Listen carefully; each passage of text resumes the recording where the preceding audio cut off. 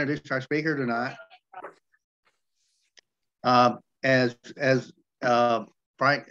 Holleman.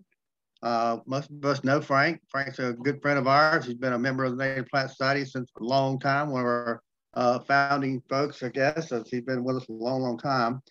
I think, but I could classify Frank as one of our true conservation heroes in our state and across the Southeast. So a little bit of background on Frank. Frank was born in Seneca, South Carolina. He attended Furman University, and he graduated from Harvard Law School. He served as a Deputy Secretary of Education under Clinton from 1999 to January 2000. And he served as the chairman of the South Carolina Democratic Party from 1988 to 1990. And so Frank has currently serves as a senior litigation attorney for the Southern Environmental Law Center, where he has led efforts to mitigate power utilities' disposal of coal ash. And he's done great work with that. But Frank has been personally responsible for saving thousands of acres across South Carolina through his work for just general conservation and also the Naturaland Trust. He's a passionate defender of the bunched arrowhead, which he's going to talk about tonight. And so we're truly honored to have Frank come speak to us tonight. And so Frank, the floor is yours, and thank you, buddy, for coming to speak to us tonight. Well, thank you for having me. It's a pleasure to be here. This is a great organization, and I've met some of my best friends here, and it constantly does great things. So I encourage everybody on here to get involved as much as possible. Tonight, I'm going to speak about one of my favorite topics, the bunched arrowhead. I've been accused of being the bunched arrowhead whisperer. And I'm going to start by sharing my screen. So I'm going to spend most of the time with a shared screen. And let's see if this works. I'm doing what Dan Whitten told me to do. Host disabled participant screen sharing according to the Yes, thing. I'll get it right here. Just a second here, Frank.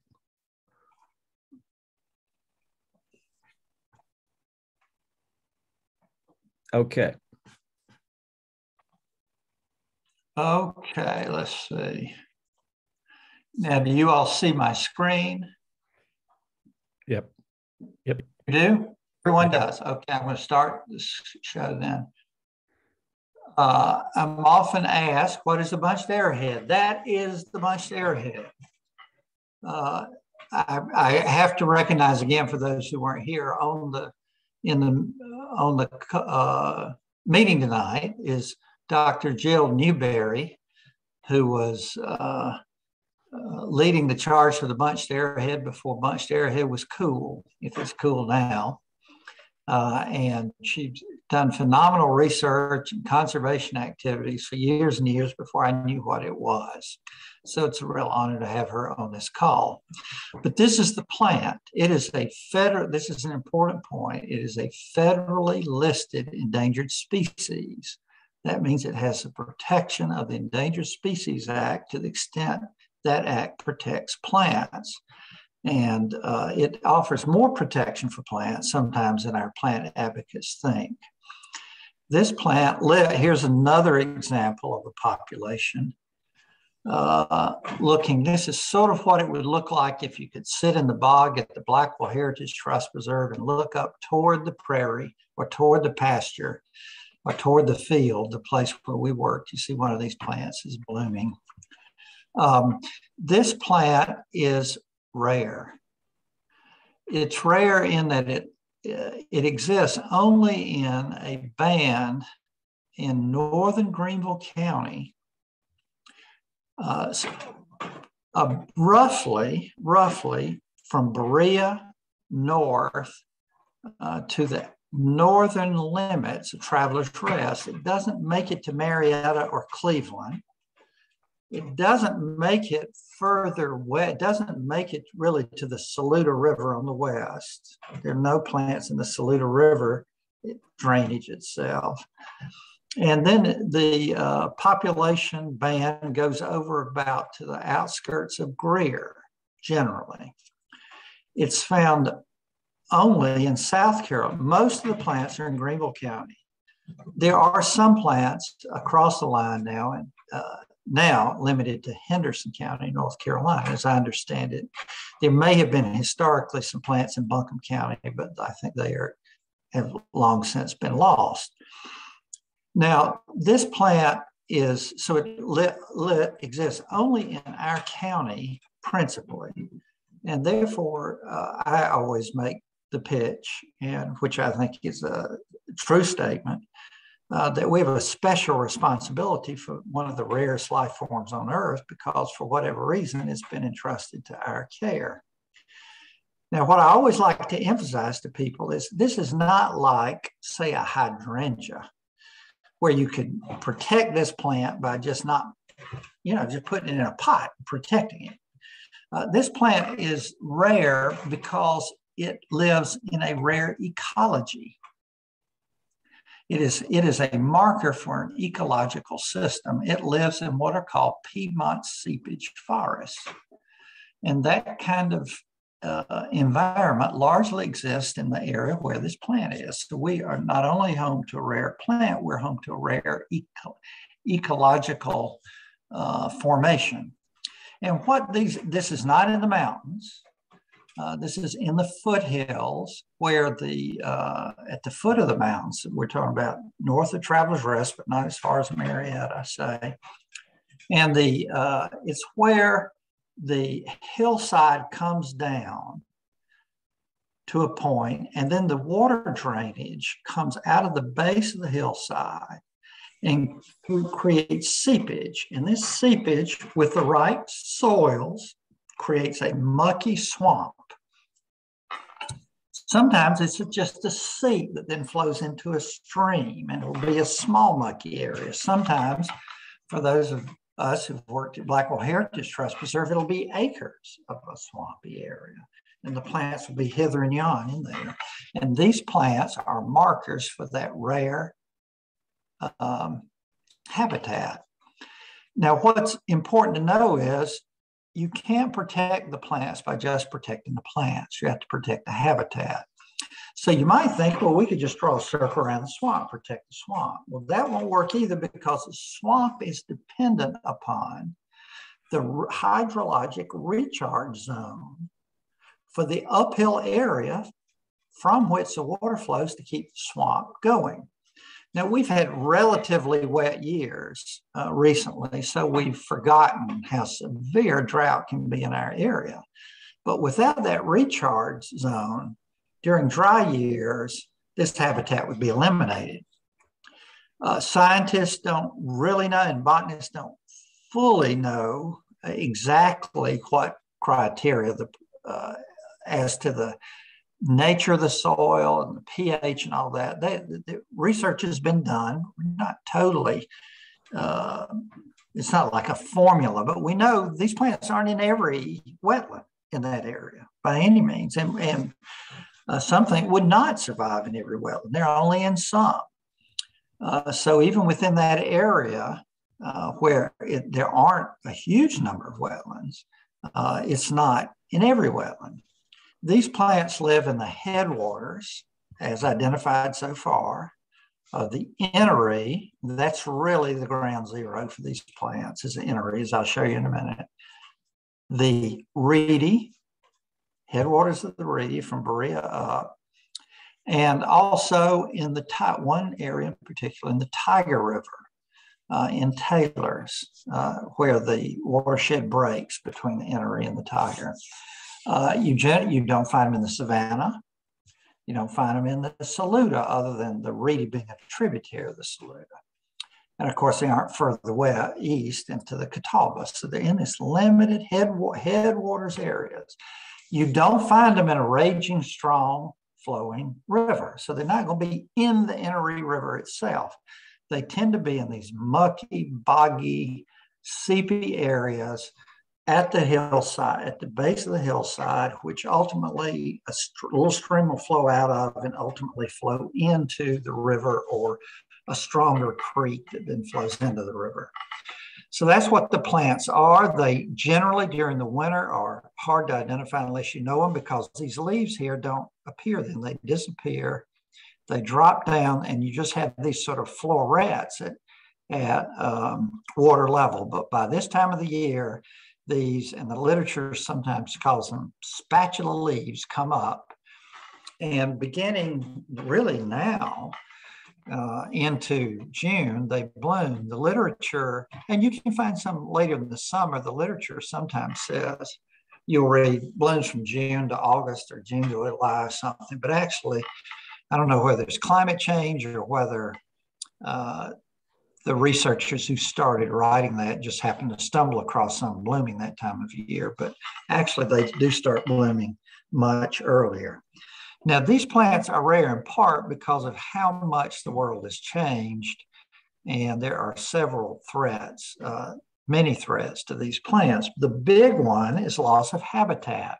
If you could imagine, go back in time, you had these ancient forests through this area at the base of the mountains, big ancient forests with the occasional wetland, swamp, seep areas that you would stumble onto. And if you get into one of these old swamps, your mind can imagine that. But we don't have that anymore. What happened was the area was converted to agriculture by and large, a lot of pastures, a lot of farming. Homes were built, and then we had the textile industry. So there was a lot of pollution of the waterways. That wasn't good. You had a lot of these swamps were drained. That was bad. You had many of them converted to cropland. That was bad. And sometimes if they get over impacted by cattle, that can destroy them too. So that's loss of habitat. Related to loss of habitat is disturbance of hydrology. I saw one stream system with a seephead that I would bet money had bunched arrowhead at one time. But somehow there was some kind of development uphill. Stormwater flowed downhill, flowed directly into that seephead and scoured out that stream. So whatever bunched arrowheads were ever in that swamp or in that seep or in that headwaters were scoured away. So changes of hydrology due to increasing flows through swamps and little streams have scoured some populations out. And for others, it's because hard surfaces and other things have been put on the recharge zone so that the swamp doesn't have as much water coming into it, or it distorted the flow of water coming into it. And in drought years, populations that existed were gone. And finally, I would say that another threat that we fought at Blackwell is exotics. Big one is privet. Another big one can be Japanese honeysuckle. All the various hollies, exotic hollies that get in there and suck out water, magnolias suck out water, English ivy, wisteria, all the various suite of exotics. And now there's some exotic grasses that can coat over these wetlands in the right environment that are problems too. So these plants are rare in number now because of how they work, because they have a narrow ecological niche, and we have eliminated so many of them. Now, I thought it would be important to highlight what we all of us conservationists, Jill Newberry, the Native Plant Society, Southern Environmental Law Center, and the land trust I work with, Naturaland Trust, the Clean Water Act, the Endangered Species Act have done to protect this plant. Let me give you some examples. You may know, believe it or not, and this is true, Greenville County has very strong protections for this plant. It's sort of surprising, you might not expect that, but actually Greenville County, because of a situation that I'll get to later where we all and the local people who lived up there fought a development that would have harshly impacted the Blackwell site, the Greenville County Planning Commission staff put in a requirement that before any development could come forward that was in the area where bunched arrowhead existed, they had to do a survey for bunched arrowhead and the bunched arrowhead plants. And the county council adopted an ordinance, which later became controversial for other reasons, called 3.1, that said when a development was for consideration, one thing that had to be considered was endangered species. And when they said endangered species, they were referring to this plant. We don't have many others that affect development. Well, you may know, if those of you who follow this, we recently had a fight over redoing our land development ordinance, and the conservationists generally lost that fight. But even though we sort of lost that fight, the county council included a special provision aimed at protecting federally endangered and threatened species, and that was because of the bunched arrowhead and all the issues that community members and we all had raised about development. So that's very important what Greenville County has done. Secondly, we've had multiple fights over developments. I'll illustrate those again, where they would have either obliterated or adversely impacted the plants. And we have largely won every one of those, either by the developments have been abandoned or drastically changed to protect the plants. That's been very important. We had a huge fight over Piedmont Natural Gas's proposed pipeline through northern Greenville County, and that's still ongoing in a way, but they had to change their route multiple times to avoid populations of bunched arrowhead. And in fact, I heard this talk going on before the meeting that I started talking, the early part of the meeting. We had people who lived up there said, can I plant bunched arrowhead in my yard to keep that pipeline from coming through?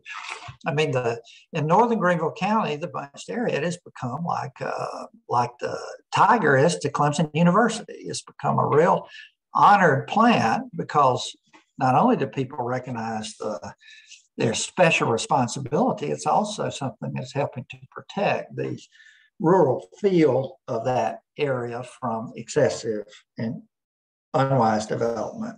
And the final thing I would mention is close to Jill Newberry's heart that we're fighting over. Often a companion plant of this plant in the same ecological area is a dwarf-flowered heartleaf. And you all may have listened to Jill's presentation about Peters Creek Heritage Trust Preserve in Spartanburg. That plant exists in a bigger area than the bunched arrowhead, but it is often in similar areas. And we stopped one development in Greenville County because of it would have wiped out populations of the dwarf-flowered heartleaf.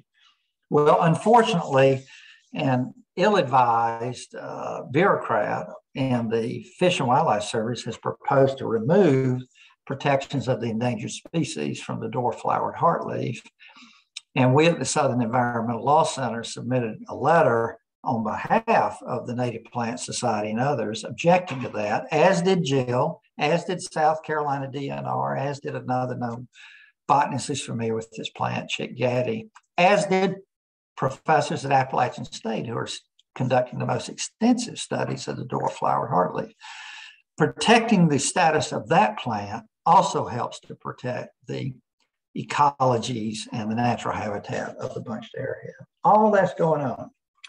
I thought what might most illustrate this, of the fight over the bunched arrowhead and what's happening, are a series of maps over these are protected areas north of Greenville County, north of Travelers Rest in Greenville County, east of Highway 25, as you can see, that are bunched arrowhead preserves. And this is how things stood in 2015 in this area. And this is right before the Native Plant Society got involved advocating in this particular area.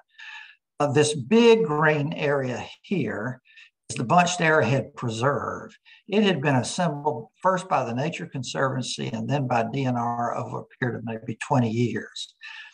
This is the original Blackwell Heritage Trust Preserve, which DNR had assembled with the help of mitigation requirements of the Clean Water Act. This is a private farm on which the owner put a conservation easement, and there are bunched arrowhead here along the inner. This is the Bellevue Springs Heritage Trust Preserve that DNR put together years ago to protect the population of the bunched arrowhead. So what you have is, here's the North Inneree, it comes down like this. This is the Inneree River, and they join right in here. Okay. So first, the first step that happened with these two properties, Naturaland Trust, this property came up for sale, it's yellow property. And Mary Bunch and I went out there. She used to be at DNR for the Heritage Trust program and was a real hero for the punched arrowhead. We went out there and walked that property, and lo and behold, we found the most beautiful multi-acre swamp right in here along the NRE. And it is full of bunched arrowhead. And there's some white PVC pipes in there too. But it is in some ways more impressive than the Blackwell Heritage Trust Preserve, frankly. It is really amazing. It's the most beautiful swamp. And it'd be worth seeing that someday. Naturaland Trust was able to buy that. It is protected forever now, which is a big accomplishment. And we also, Naturaland Trust also acquired this swamp from the same owner. Surprisingly, you can't find bunched arrowhead on this site. This may have something to do with exotics, or it might have to do with soil types. We thought it was important to get this because it has a hydrologic connection here, and it almost creates connectivity between this and Bellevue Springs. So that's first step, Naturaland Trust adding those two new properties. Okay, next to first step in recent years when the Native Plant Society got involved. Now this was when the Native Plant Society and others had a big impact. It was proposed on this yellow property here, place 50 some acres. I think it was well over 200 homes, multiple roads and cul-de-sacs, wipe out a pond here, make it into a detention pond. This pond is full of bunched arrowhead, the stream entering it. And as Jill well knows, the bunched arrowhead are right down here in big numbers. That's where we've been working. But this is the recharge zone. And believe it or not, this has been studied by academics very thoroughly. There's a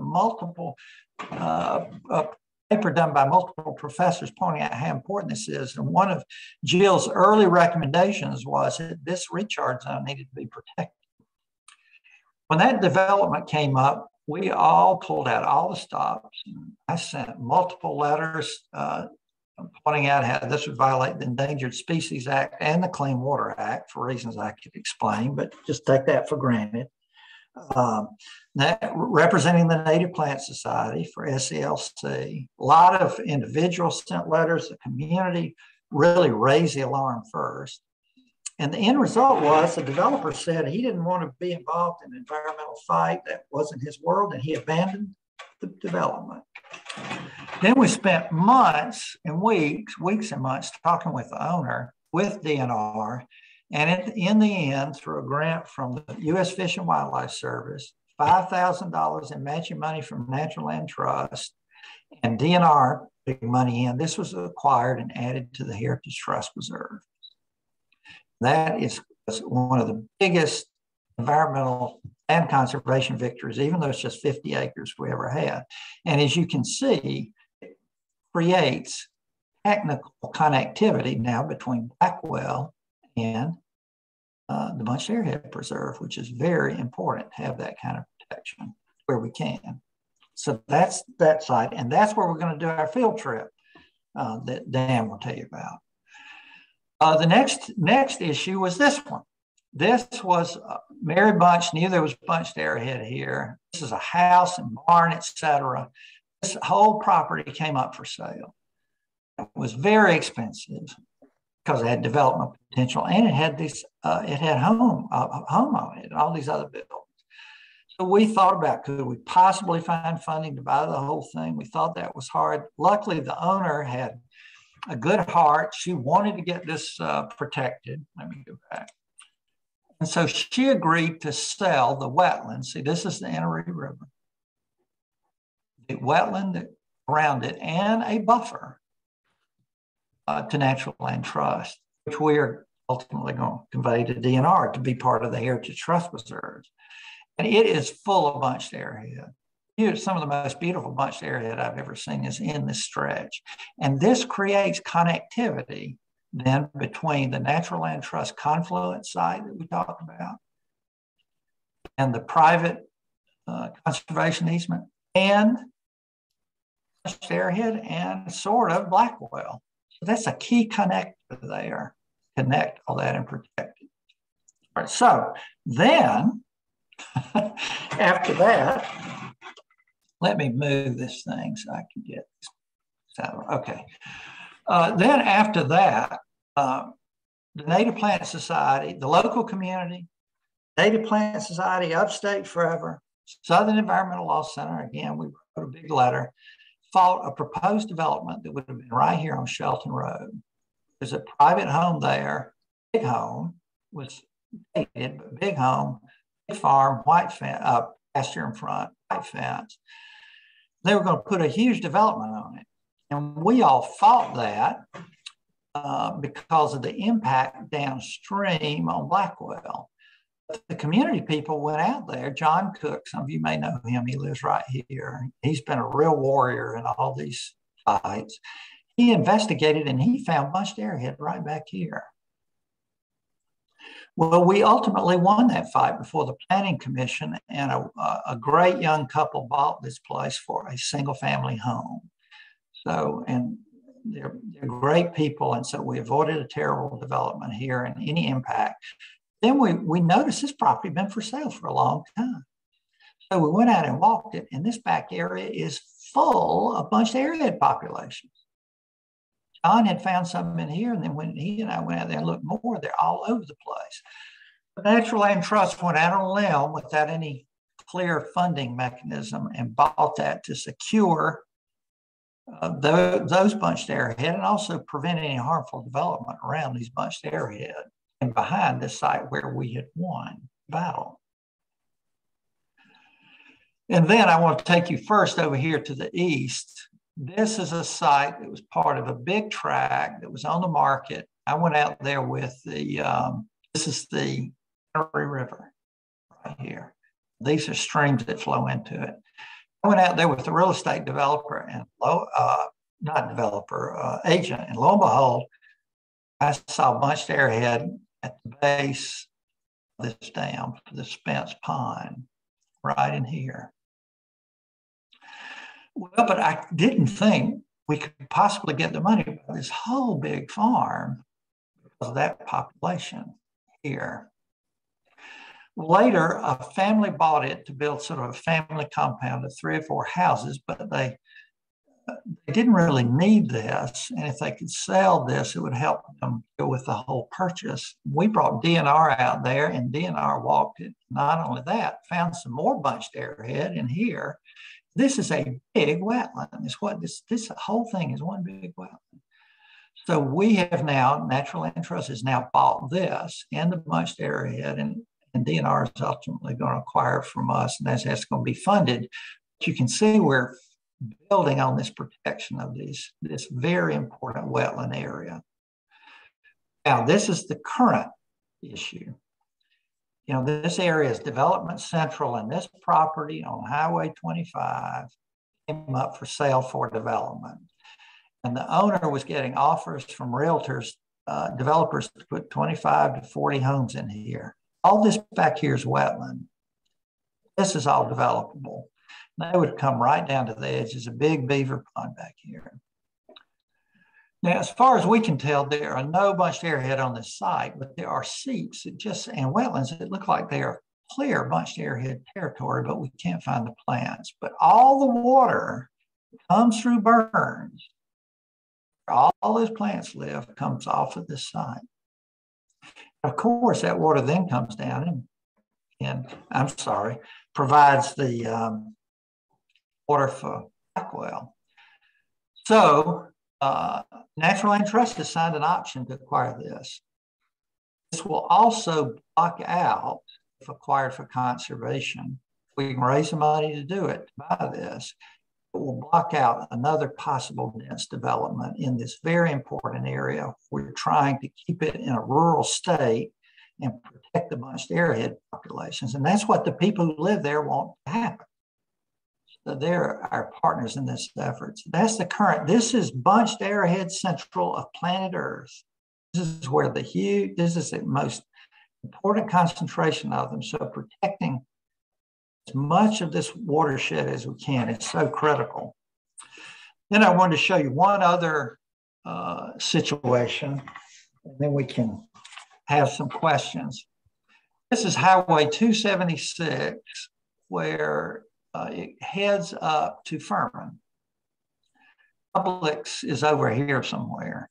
Publix. There's a McDonald's in here. Over here, there's an apartment development. But the first, and so this is a tributary of the Reedy River, and it flows into Bruce Lake, which is currently a development controversy right on Highway 276. And that flows ultimately into Langston Creek and the Reedy River. There was a proposal to obliterate this wetland and to move all the plants from this site and eliminate this bunched arrowhead habitat.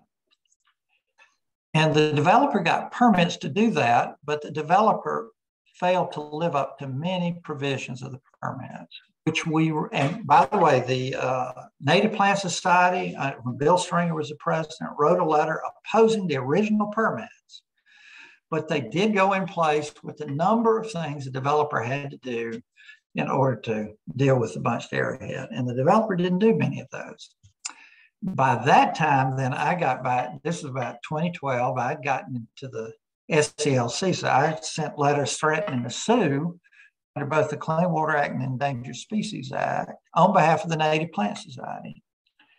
And the developer abandoned the permit. And then a new developer came in and designed the development to avoid the bunched arrowhead entirely. That's why it was done this way. So if you drive down the highway and look over those apartments, you're going to see a row of trees down the middle of these apartments. You might wonder, why in the world are those trees in the middle of the apartments? And it's because of this very fight. So there are bunched arrowhead here, a headwater seep. There's a beautiful population of bunched arrowhead here in a seep swamp formation that's off this creek. And there's another one in here. There's a little one that looks like it ought to have bunched arrowhead, but doesn't. This site is eat up with exotics, though. When we're applying to the Fish and Wildlife Service for money to remove exotics in this site, we'll get half the funding for the Fish and Wildlife Service and have to get half. We're going to have to raise the other half elsewhere if we get the grant. This is an illustration of the importance of advocacy. This would not have happened. These populations would not exist, would not be protected. Oh, and by the way, Naturaland Trust got this property out of tax sale. The developer let it go up for tax sale. So we recovered it. It's now owned by a conservation entity. But this would not have happened without the Clean Water Act, which conservation has got put in place, without the Endangered Species Act, which advocacy put in place, without special provisions put in by the Planning Commission, without the advocacy of the Native Plant Society, without the legal force, the SCLC, or without the Naturaland Trust being there, and Upstate Forever participate in the advocacy at the very beginning. So it shows you the importance of the collective effort. So that's a new project for the Native Plant Society, which has been out there, by the way, pulling up exotics once before. So you might ask, what can we do to protect the bunched arrowhead, which is so important for protecting our really natural heritage and landscape in Greenville County? One thing you can do is you can let me know if you know of any bunched arrowhead that's on private property and not protected, and there's an opportunity to protect it. And we'll try to do that, as you have seen. The second thing you can do is show up for our volunteer days in the fall and winter where we remove exotics. We've been working at the Blackwell Heritage Trust Reserve and made tremendous progress. And we probably will go there again next year. The next thing you can do is you can speak up when one of these development issues come up, when there's something before the Planning Commission, when there's a permit we're objecting to. Pay attention to what Upstate Forever, the Native Plant Society, community groups, Naturaland Trust sends out, and send in your letters, show up to the meetings, send in your comments. That's terribly important. And the other thing you can do, of course, as we all can, is as a Native Plant Society has done at times too, is provide financial support for these acquisitions or the projects to remove exotics. the only way we protect these sites, there's tremendous pressure to make as much money as possible out of as much land as possible with as little protections as possible. And the only way that's going to be avoided is if people like the people on this call stand up, take part, are concerned, take action. And if you continue to do that, as you have in the past, we'll protect important parts of our natural heritage, have a much more beautiful landscape, and the bunched arrowhead will continue to exist in perpetuity. But if we don't, it'll be wiped out. So I think that finishes my presentation. I'd be glad to take any questions, and others can answer questions too. Frank, I have two comments. The first property that you talked about with the PVC pipe and your acquisition and how beautiful that population was when you saw it. Yeah. When I was doing this study, there were cattle all through that seep. There were plants on the periphery, but there were no plants where the cattle was just mucking up the dirt. In several locations, I have found that cattle have been part of the history of that area, that this mucking up by the cows kept the roots from invasive plants from invading the seep. And after the cattle are gone, within 20 or 30 years, these become huge populations of the plant. So, you know, that may make it even harder for us to preserve these sites, because we maybe have to buy some cattle and periodically muck up these and break up the root balls. The last piece of property that you showed, I was responsible for designing a transplant there, but I was very suspicious that it was not going to go well. So what I did was I had a whole bunch of students, whole bunch of volunteers come in at the height of the fruiting of the plant. And we mucked up this plant. I mean, we were the cattle that were going to make this area flow again. And when we left, there was a sea, just a sea of seeds floating on that seed. So, and all those populations downstream, I suspect, are the result of that flush of seeds that we produced going downstream. The transplant was partially successful, but it was in the Reedy River drainage, and flooding was, I knew would be a problem, and it proved to be. But so I'm responsible for aiding and abetting the development of that property partially, but I made sure that if it didn't go well, which I suspect it wouldn't, that there would be plenty seed source there and downstream for the perpetuity of the plant. Well, it's very interesting what you said about the first site, because that gives me some insight. I guess I saw indications of cattle, but I haven't put two and two together before. Of course, there have been cattle on there for a long time, as you point out.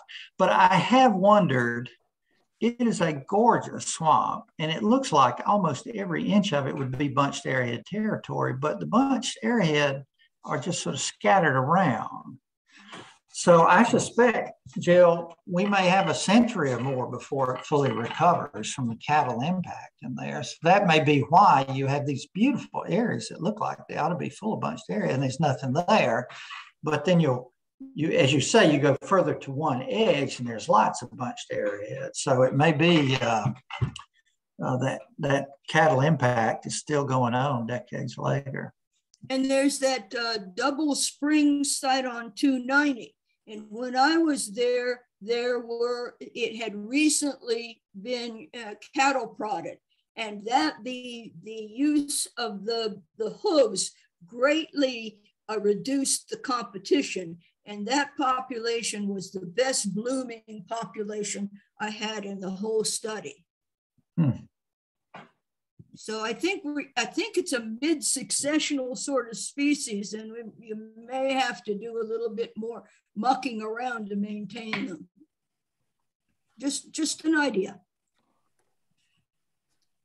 Well, I want to talk about our field trip in May. When Jill presented her program on Peters Creek in February, we went out to Peters Creek in March and for a field trip. So after this April program, we're going to have a May field trip to Blackwell Heritage Preserve. And that will be on May 21st at 9 o'clock. And I believe the directions are going to be in the scnps.org under activities. But it's off of that Blue Ridge Road, which is just past the Sphinx Station there at Travelers Rest. The next turn to your right after you pass that heading north on South Carolina 25. And we have done, in 2021, the Native Plant Society has a survey team that did a year-long survey on Blackwell Heritage Preserve. So somebody had a question about what other plants grow along with the bunched arrowhead. So we can cover that pretty thoroughly in the field trip, if you will. Yeah, and one at Blackwell, there's the dwarf flowered heartleaf is there too. What the plants I see, the good plants I see around bunched arrowhead, you will often see the little green wood orchid around the edge. You often see, which is a great plant to see about the time or in the early summer they bloom. It's a little confusing though sometimes because the leaf of that wood orchid looks a lot like the bunched arrowhead, but it is not in the water. It's up around the edge of the swamp. So you can sometimes confuse the two. And then buckthorn is in there a lot. It's a shrub. You'll see a lot with bunched arrowhead. Another thing you see with the bunched arrowhead is there is a crayfish that is often and you'll see the chimneys, the crayfish. And Mary Bunch always associated that crayfish with the bunched arrowhead population. It's in a forest, so they'll often, these streams will be mature trees amongst the swamp too. Yeah, there's some green arum in there. There's also the golden club, which that's the only time there's the second time I've ever seen that golden club is that there at Blackwell Heritage Preserve. There's what was that other rare plant we found up near the Hexastylus, something in the aster family? You remember that, Jill? Yeah, it was a helianthus, I believe. Yeah. I've slipped since then, so sorry I can't come up. If any of you are bird watchers and come out, I don't know if it will be true this year, but one year all the palm warblers were nesting in the little trees in that field as we walked in, and you could hear them call. They mark their territories. You can see them all throughout there. So bring your binoculars. It's a good birding site in the spring. Primrose violet is there in abundance too. It's a little white violet that's very pretty. Yeah, the field trips is May 21st. It's on a Saturday. So I asked that.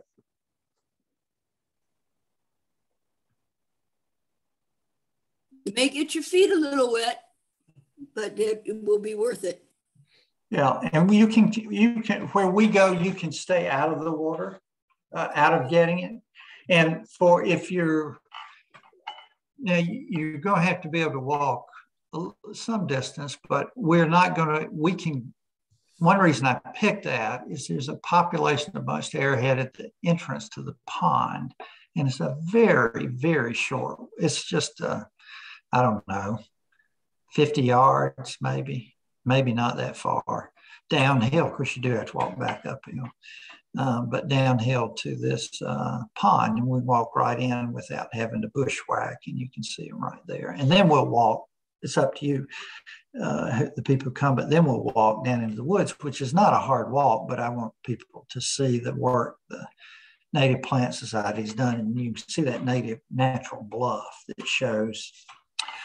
And we also picked it because when you go into Blackwell, it is it is a gorgeous view of the mountains, and you can see how dangerously developable that property was and what a huge win for conservation it was to get it protected. If it weren't for Frank Holleman, it would